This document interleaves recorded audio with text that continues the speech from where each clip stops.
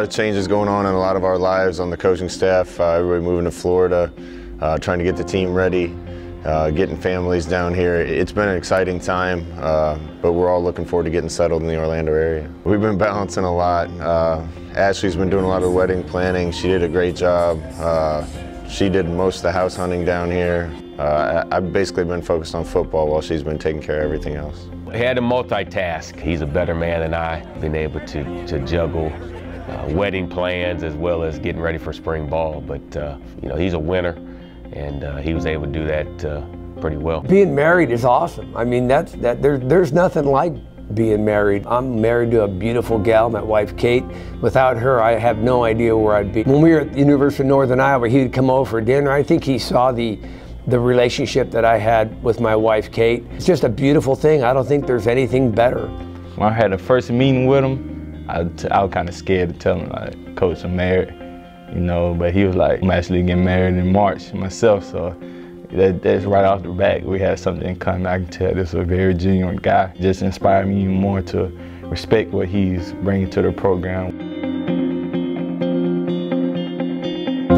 And the biggest message I can give you today, the biggest message is football is important. Understand football is not life. Football should be important. I want them to pour everything into it. But if you base your happiness every day on how well football goes, you're going to have good days and bad days. There needs to be more important things in their life. If you go home at night and you're so worried about the practice that morning that it's affecting everything else in your life, you're holding on too tight. And I don't think that makes you your best as a football player. That's something I needed to hear at the time, because I was not stressing, but I was overthinking about football and school, and I just didn't have everything leveled out. But when I heard it from my head coach that football is not everything, I could breathe easier. I don't know, that just helped us as like a team, because I've talked to people around the team about it and they felt the same way. Football ought to be what you do, and you ought to do it as well as you can do it. And you ought to show up the next day and do it even better.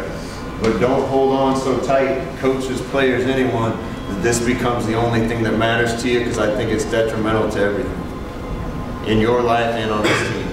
Kind of makes you put things in perspective. There's a lot of things out here in this world that's way more important than the game of football, and he stresses that, because you got to be able to live past, if you're lucky enough or blessed enough to play in the NFL or any type of professional football league, you got to be able to live past that. You know, in my career, every time I hung on a little too tight, things would go wrong, and I had to learn real quick to make sure my priorities were in the right place. And I want our guys to be competitive. I want them to hate to lose. I want them to work as hard as they can to be as great at this game as they can. But you can't base your happiness on wins and losses every week.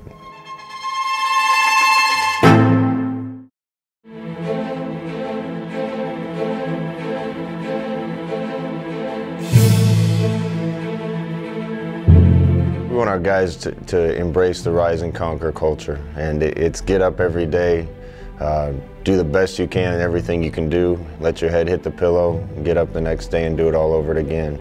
You have to rise to every occasion that you're faced, whether it be a small feat, big feat, whatever's put in front of you, you have to rise to it.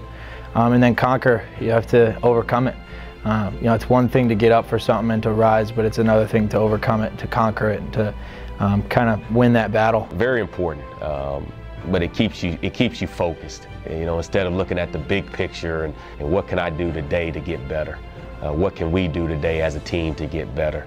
How can we rise today and conquer the tasks set before us? And if we do that, then once a game comes, we'll be ready to go. Honestly, I do take a lot of heart to rise and conquer, just because, like, every day you have to rise. And as a leader, you can't fail. You don't want your team to fail. That's where conquering comes in. So you can rise, but just rise and you can still lose. But if you conquer, we won. Exactly the way it sounds. You got to rise, you got to conquer. I know we up and coming, and I feel like these teams and different people just got something waiting for them. You know, it's something brand new, and it's coming.